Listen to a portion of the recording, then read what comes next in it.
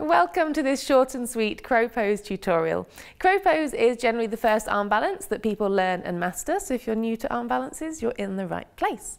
When we set up for crow pose, we want to place our hands like we would for plank, which means they're shoulder width apart.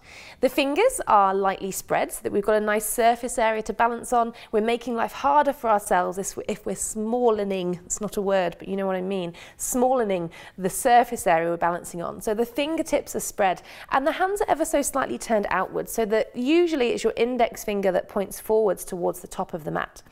From there, we also want to make sure that our eye of our elbow is pointing forwards. So by that, what I mean is that the arms roll forwards, and as you do that, you should feel that your shoulder blades are broadening across your upper back, and if they're not, broaden them. So we're thinking of rounding the back, much like when we do in our yoga class, we do cat and cow. Cat pose is this pose like this. So we want to think of cat pose whilst we're doing crow pose, all these different animals added together. So with those hands shoulder width apart, with the index finger pointing forwards, we're rounding our upper back and turning the eye of the elbow to face forwards.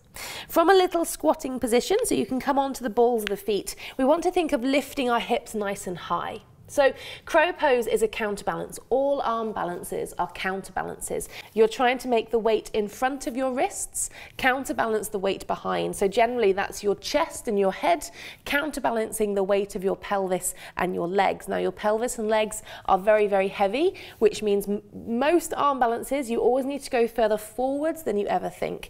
We always want to think of a forwards motion rather than a down.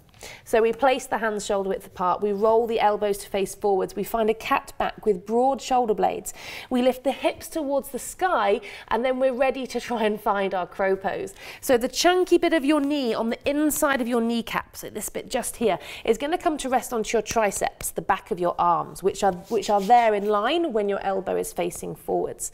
We find that point on the back of the arm where the knees want to rest. With those hips in the sky, we're making that counterbalance. So the chest comes forwards, the chest and head are trying to weigh more than our hips until our feet may or may not leave the floor.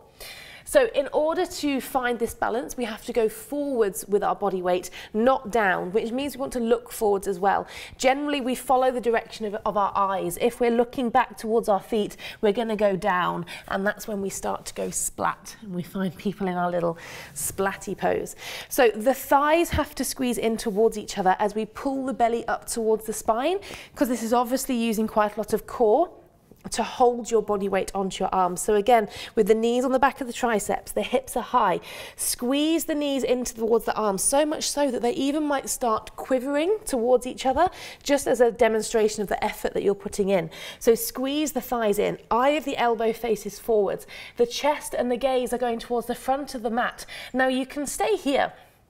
Your toes can stay on the floor, so you're taking the balance element out of it, but you're still getting all of the strengthening aspect. The upper body is still strengthening, you're still having to use your core to balance, and you're working on keeping as little weight into your toes as possible.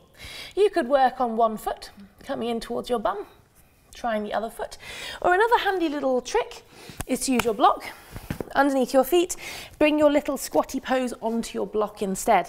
All the same applies, hands onto the mat, lift the hips, knees onto the back of the triceps, but you're already lifted that little bit further away from the floor, so it becomes that little bit more accessible to find that counterbalance point between the two.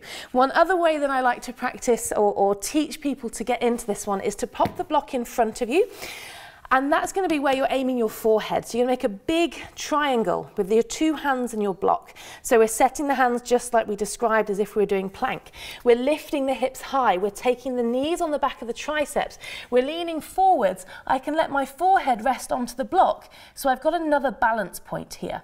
Now making sure that if you're taking this variation, you're only ever so slightly resting your forehead onto the block. You are not dumping the entire weight of your body through your neck and onto that block in front of you. If anything, it's just a little bit of a safety blanket or something to aim towards to encourage you to go forwards rather than down. When I learnt to do crow pose, I took a big pillow and a cushion and I stuck it there on top of my mat, and that was a good way of getting over the fear of wanting to go forwards, because if I was going to fall, I had a lovely soft landing underneath my face. Thanks for watching, and I hope your crow found some flight. You can check out this playlist for some beginner-friendly yoga flows, or this playlist for some other individual pose breakdown tutorials. Don't forget to hit like and subscribe if you want to be notified of my latest releases. Welcome to this short and sweet Welcome to this short and sweet I can't say it anymore. Crow crows.